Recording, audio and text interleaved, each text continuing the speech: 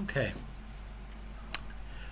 in this last video, we're going to take our model that we finished. I'm going to finish the last finishing touches on this to make sure it's ready to go into Spatial, and then we're going to export it and upload it to Spatial so we can view it in VR. So this would be like as if you were completely done with your room. Now, this is basically my room, but with nothing inside of it. Okay, I've got like the base box here, which is kind of the walls and everything. If I hide it, you can see that I have some different rafters and different things I've made as well, kind of on the top. And then the door frame. I don't really even have a handle yet. There's still a lot of elements, and of course the space is empty, but that's okay because we can actually bring in the models separate and populate them and assemble them, kind of like decorating your house in The Sims inside of Spatial, which is kind of cool. We can also bring in any Sketchfab model, so if you find something on there, like if there's a cool stove or cauldron or something, I can throw it in here as well. So it looks like Max has added a GLTF material in the newest update for 3ds Max 2023. I have 2023. I don't have the newest update, so I don't have it. So I'm using my default physical material still. That kind of we've been seeing since the beginning. So that's whatever the default material is, and that's fine. It's going to work out just fine. The only thing I found is when I bring it into Spatial, sometimes it looks a little too shiny. So I'm hoping to get the update so I can play with that material. I'll make sure to post a update video for it when I get there so that we can have more options than we currently do.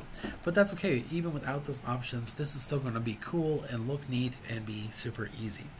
So here I have basically the walls of my building.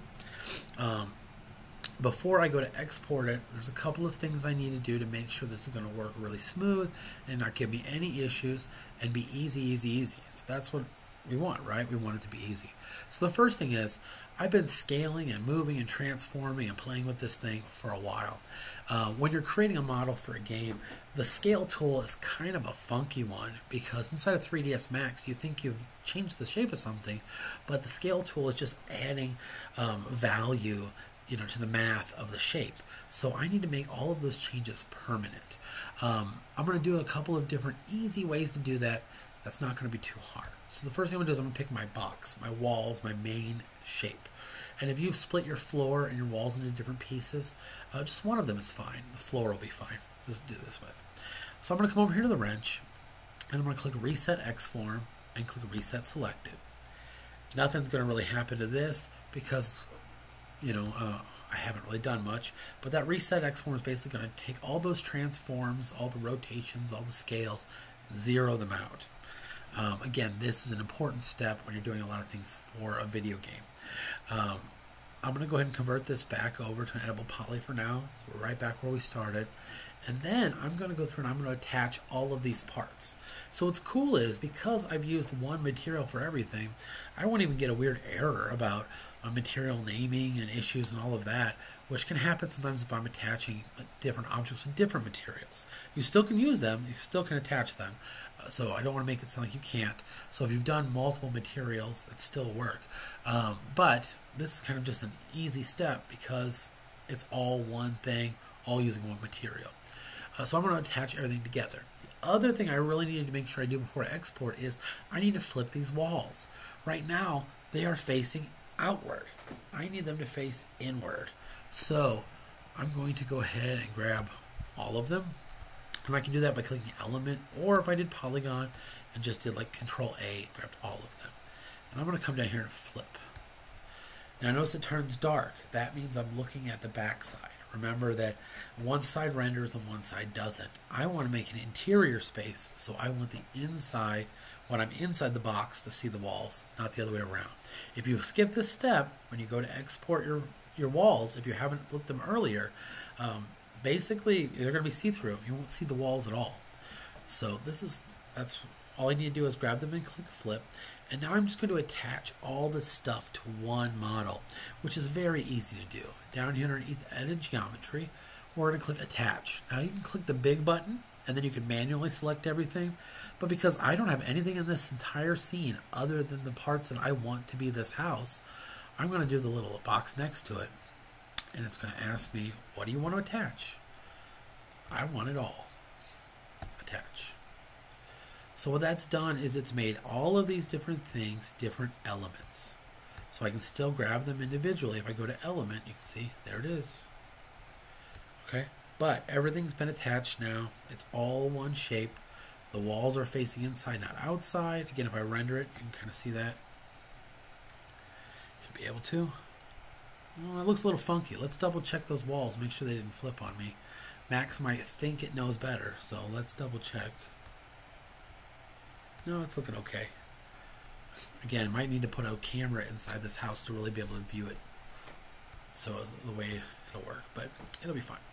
Okay, so I'm done. Now, I've got all of the objects with one texture. They're all attached together. They're all one piece. We flip the walls. We are finished. So now all I'm going to do is select my house. I'm going to go up here to export. I can do export or export selected. Doesn't really matter. If I have more than one thing in the scene and I don't want to export it, I can do export selected. I don't think I have anything else floating around. I think I got rid of that extra beam. Okay. So I guess if I messed up, we'll find out, right? All right, export. We're going to go ahead and let's see.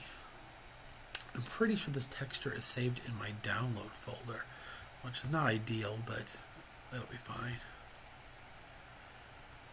Alright, so let's go ahead and we're going to save this not as FBX though. We're going to go down here to GL transmission format.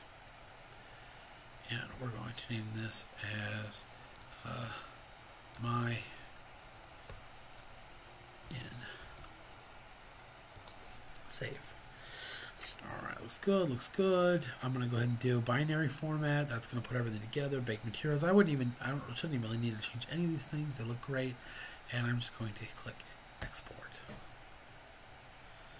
Now this should save out your GLTF file. All I need to do, sorry, kind of trippy here, is come back over to my web browser, come over here to spatial, and we're going to click create a space. Oop, looks like I've been logged out too long. So make sure you're logged in, click create a space, upload custom space. Now if you find that you're liking spatial, this is only one way to do it. This is kind of the easy way, right? I just make the box, I export it, bingo, I'm good to go. We can also, however, create stuff in Unity. So if you find that you're wanting to go that way, look, here it is, my in. Here's my house texture. Now here it is. Here I'm inside the in, and it's asking, well, how does it line up? Let me come over here to the door and see. I feel like it's a little big, so I'm going to click edit. I want to change the scale a little bit. You may need to play around with your position then, if you play with the scale as well. Oops, don't want to change the height.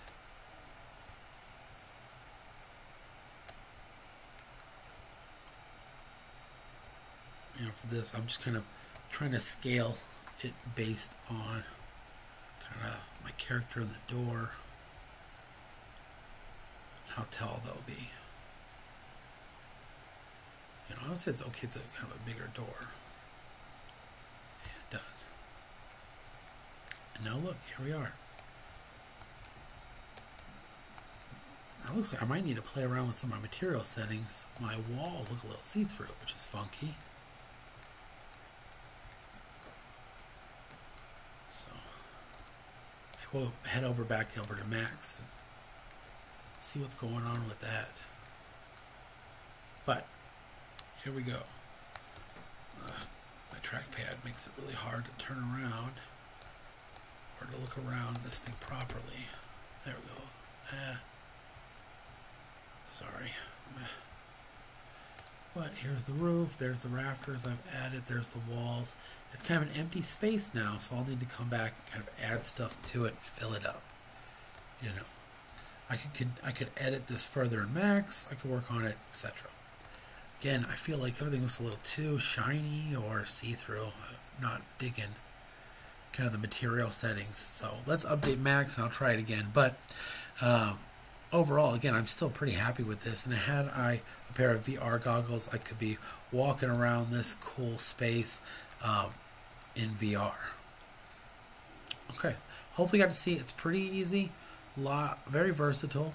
Again, now that I have the space, I can start adding content. There is some furniture kind of pre-made if you're wanting just to add some stuff. It doesn't really fit my theme, I guess, currently, but you know, again, here I can go ahead and add in this chair. So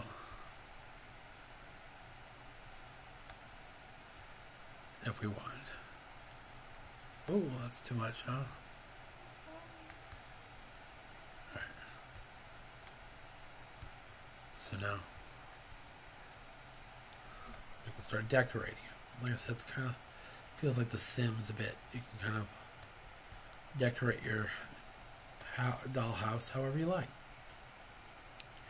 Alright. I'm thinking I definitely need to get some sort of candelabra, hanging lighting thing and stuff. Kind of mess around with it a little bit. But hopefully you got to see, really, I'm nitpicking. Like the one video I did that's 40 minutes long. It's taken longer to play around with it, get it right, tinker with it, until I'm happy with it than it is to make it. And the big thing I want to show you is kind of really, it's as simple as coming over to Max, making your thing, exporting it out, and calling it done. So hopefully you enjoyed that. Hopefully you saw it was pretty easy.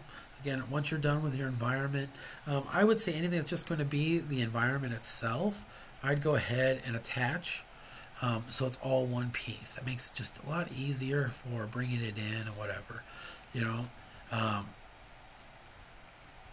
you can always delete it out, delete your space, and kind of recreate it once you've made any adjustments. So, you know, if you do have the newer version of Max and you want to have those more robust material options to play around, so it's not so dang shiny, you know, have fun with it. But again, I can start bringing in all kinds of stuff. What's neat is that, like I said, it completely connects to Sketchfab. So if you have a Sketchfab account, you can bring in models from it, or you can just go to Sketchfab. You can download pretty much their all the downloadable models on there as GLB files, just like this house was, and you could start populating your room with those things as well. I will say for the midterm, if you are adding files from Sketchfab or somewhere else, please make sure that you're noting which items are your items and which items you brought in from somewhere else. You know, I hate to use words like plagiarism, but you don't want to pass off somebody else's models as your own. So please keep that in mind, that you'll want to make sure it's clearly documented and stated what are your models, what are somebody else's models.